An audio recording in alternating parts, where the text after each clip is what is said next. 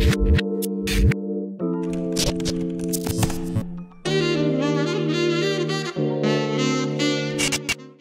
it going, everybody? Thank you for watching this video. And just a quick note, if you guys are subscribed, or if you guys haven't subscribed yet, make sure to subscribe. And when you do, click this little bell here on my channel and get all notifications sent to you from my channel. That way you guys can be updated with all of my channel updates and uploads and whatever else I do on here. Thanks for watching. How's it going, guys? Welcome back to the source code. My name is Deshawn, and today we're going to be doing something pretty simple, and it's just going to be login loot. I didn't have a lot of time to prepare a really awesome video for you guys, so I thought, why not just do something kind of simple but still kind of complex at the same time, and that's going to be login loot. So basically what's going to happen is every time the player logs in, they will get a random loot that you can set in a config. Now I've preset up a couple things here just to speed up the time. I did make it a separate plugin, and all the code will be available for you guys on GitHub, so go over there to check it out. But yeah, so you can make this so it keeps track of every day and you know, every time that the player gets on. So that way they're not getting it 100 times a day, just logging in, out, in, out, in, out, in, out. So that's how you can check. You can do that with this system current time. Not going to do that right now just because for time's sake, and so I can get a video up for you guys. But if you guys would like me to look into that a little bit more, I can certainly do that for the next episode.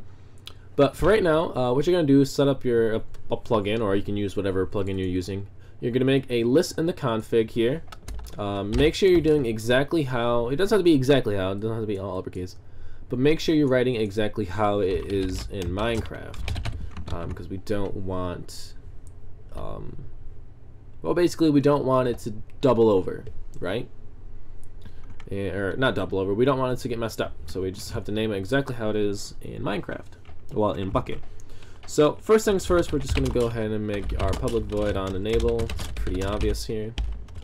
And we're also going to make a load config, and then we will go ahead and create the method. Okay, and this is just going to be loading our config here, so we're just going to get config, and we're just going to, we're going to go options, and we are going to copy defaults true, and then we're just going to go ahead and save the config.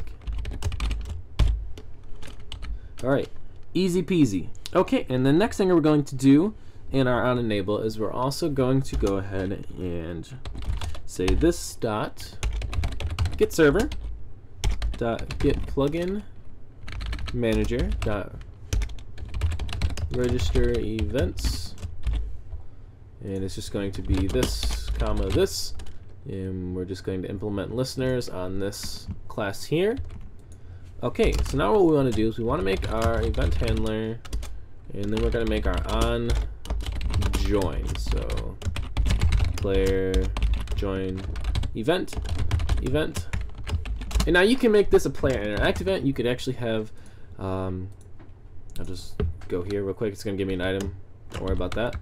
You can actually go ahead and make a loot chest on here that has a custom name of loot chest, so you could search through the world and find, you know, all the chests that contain or that have the name loot chest, and you could do this whenever the player interacts with it or something like that.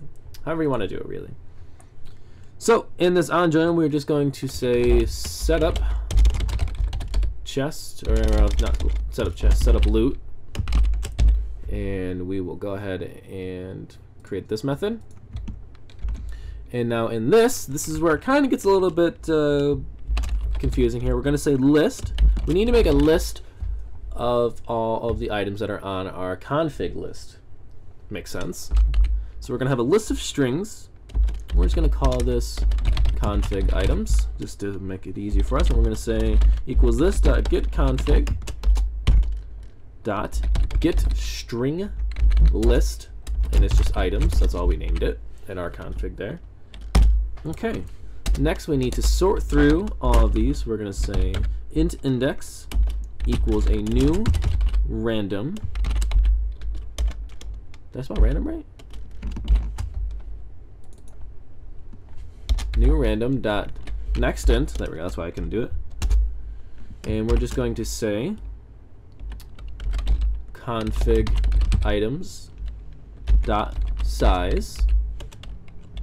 And what this is doing is just getting us a random integer from our config here.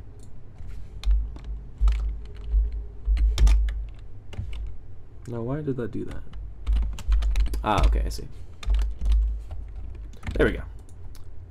And then what we have to do is we have to say string items equals config items dot get, and then we're going to get this index value that is right there. So we're just going to pull one of those random items from the config. Then what we have to do is we have to create a new item stack for this item, because technically it's not an item yet. So we're just going to say item stack new item equals new item stack, and this is going to be material dot get material, and we're going to use the string name, and we're just going to go ahead and say items dot to uppercase, because all items or all materials are in uppercase, and we're good there. We'll go ahead and import item stack, and then the next thing we're going to do is we're just going to say player dot get inventory dot add item, and we're going to go ahead and add new item. And I realize that I don't have a player value yet. That's okay, because we're going to go ahead and say player. We'll import player, and then we'll go ahead and say player equals event dot get player, and we will go ahead and just pop player in right there. Let's go ahead and export this. Let's reload here. And so now what we have here is we have the option to get a diamond, a stone, a gravel, a gold ingot, or an iron ingot whenever we log in. You can of course change this to whatever you want, like if you have custom items, say, okay, so let me just clear my inventory there just so we can see what's happening here.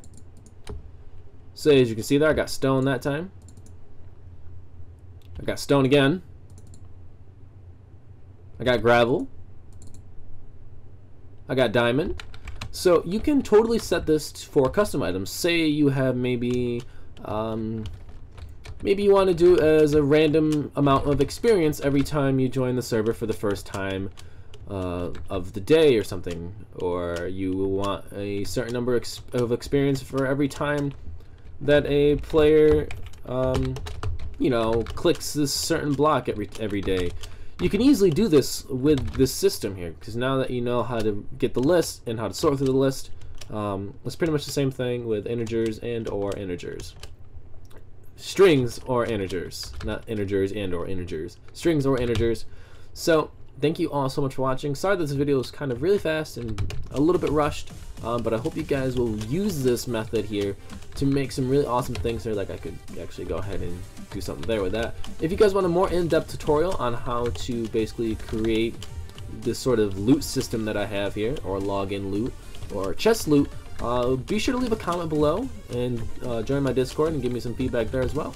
And thank you so much for watching.